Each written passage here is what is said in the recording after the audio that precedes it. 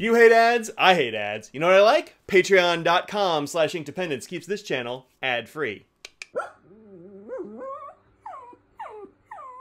Hello folks, welcome to Inkdependence. I'm Mike, and this is my colodex. It's one of my many Rolodexes full of colors, and in this series of favorites, I take one of my subcategories, break it down to my top 5 for right now anyway, and then show them to you in no particular order. Today, we've got dusty purples. Okay, so this is one of the categories that is, I think, one of my wife's favorites. She loves a nice dusty, or sometimes people say dusky sort of color.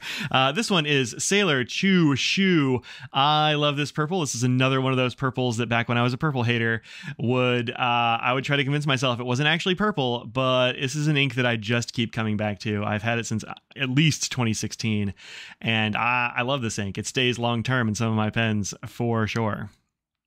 Next up, Kala Nostalgia Mongolian Sandstorm. Now, the Kala Nostalgia inks are known for being very earth-toned and kind of taupey, and some of them are very dark, and some of them are, like, they're kind of samey in a lot of cases, but Mongolian Sandstorm is definitely a standout in that group. This one is just a beautiful, like, dusky sort of purple, and it always looks this way. This is a nano pigment ink. It is nice and water-fast and all that jazz. It's a little bit on the wet side. As you can see, it was just falling off my glass nib up here, but it behaves very well in a pen.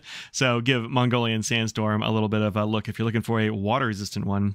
Then we have Robert Oster Viola, and this is one not to be missed. I got this one from Anderson Pens originally, and I've got to get a bottle of this. I think I only have a sample still, but all of these colors you see here, this multi-chrome, you see that from the pen. I don't have a writing sample on the back of this, but I used this in a Pilot Custom 74's medium nib for a very long time, just refilling it over and over again because you get all that multi-chrome out of just a medium Pilot nib. It's a gorgeous ink, and you ought to try to find Viola if you like the look of this, because it is cool.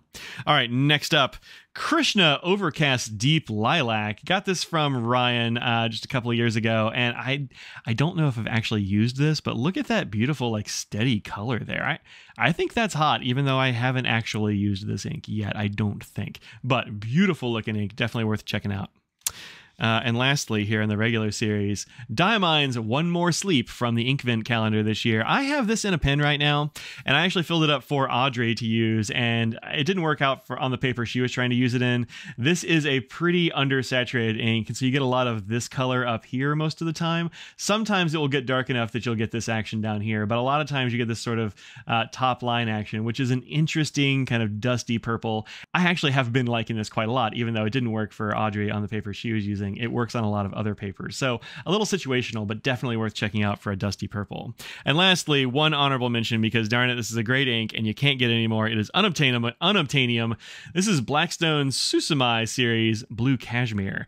I'm not actually sure where all this was sold. I got this from Lemur Ink, I don't know, a long time ago, and Blackstone sadly does not exist anymore. They were an Australian ink maker and they've gone away, just disappeared. So it's too bad, but if you find a bottle of Blue Cashmere sometime, I don't know, maybe somebody is destashing their ink or something, I would say grab it because it looks beautiful and it worked great. So check out Blue Cashmere. Also, there should be a review of it on my channel somewhere, so you can go and check out a full review of that one for sure. So there you go. There's my top 5 plus one honorable mention of dusty purples.